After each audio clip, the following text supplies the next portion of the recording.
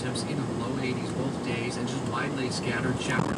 Sunday looks to be a little bit more humid and maybe even a little bit more stormy later into the day and the night as this front comes through. And that's really going to bring some cooler air for next week. If you missed hearing it earlier, Mike is hinting at by Monday night and into Tuesday, we could be talking about frost on some lawns, going from record and near record highs over the next few days to frosty weather again. How quickly that happens. It's sunny and 68 at Jacksonville's severe weather station. Now, Safe Touch Security First Alert traffic.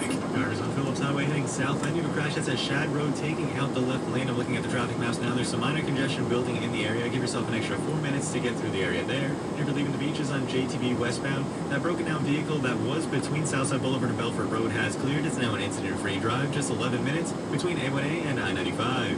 With Jacksonville's most frequent traffic, I'm Brian Riley. 8:43 as Jacksonville's only all-news morning show continues. Coming up next. 4 firefighters are recovering after getting burned while battling a house fire in northwest Jacksonville.